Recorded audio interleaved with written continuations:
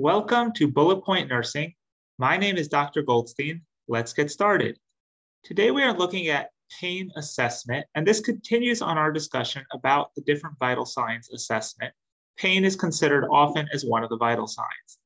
So you will perform as a nurse a pain assessment anytime a patient complains of pain. You will also do a complete reassessment after any change in the patient's condition for better or worse, and after any pain intervention that you provide, such as medications or non-pharmacological interventions. Consider the onset of any pain intervention you do, such as if you're giving a Tylenol by mouth versus giving some IV morphine, to know when would be appropriate to reassess your patient to determine if your intervention helped.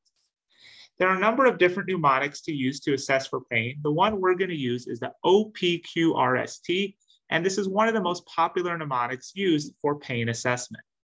We begin with O, which is for onset. And the question here to ask is, what were you doing when the pain started? For example, was the patient shoveling snow when they began to feel chest pain? That would be significant. The next thing we are going to ask is P, which is for provoking or palliative factors. And over here, we're asking, does anything make the pain better or worse? For example, if the patient's having a GI issue, does eating make the pain better? Or if the patient's having a musculoskeletal issue, does rest or stretching or something like that make the pain better? On the flip side, if someone has like an ankle pain, what makes it worse? Putting pressure on it or moving it a certain direction or anything like that. Quality is, what does the pain feel like? Now, we want to let the patient guide the discussion. You ask them what it feels like, and it's best to let them tell you in their own words.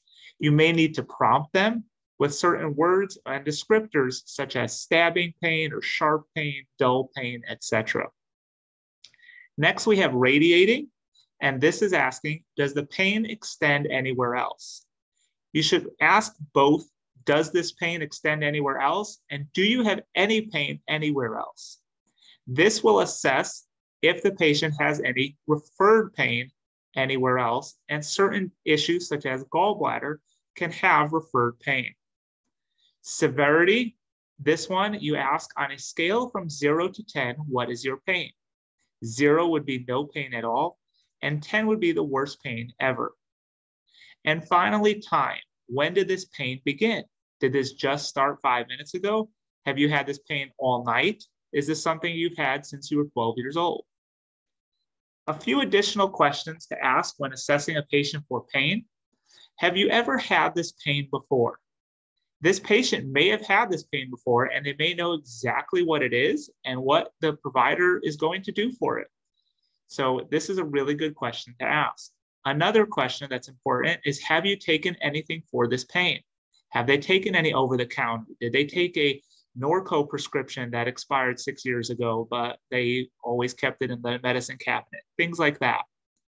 And then, what do you think the pain is? Prior to patients presenting to the healthcare system, they very often have Googled their symptoms. They may have actually found the correct answer. So ask them, do you know what you think is going on? And they may tell you, yes, I looked it up and I think it's this based on XYZ. And they may very well be right, and they may be wrong, but it can give you more information. And then a few more notes. Pediatrics have a modified pain scale that you may be familiar with. It's called the Wong-Baker Faces Pain Scale. And this is the chart with the different faces on it where you ask the child to point to the way they feel. Another mnemonic, we used OPQRST, but another one that is commonly taught is old carts. Pain is what the patient states it is. It is not up to us to judge or add our own filter to what they state their pain is. And finally, know your non-pharmacological interventions for pain. These can often be implemented right away. They can be implemented without a doctor's order, and they can be implemented with or without the additional use of medications for pain. Thank you for watching. Have a great day.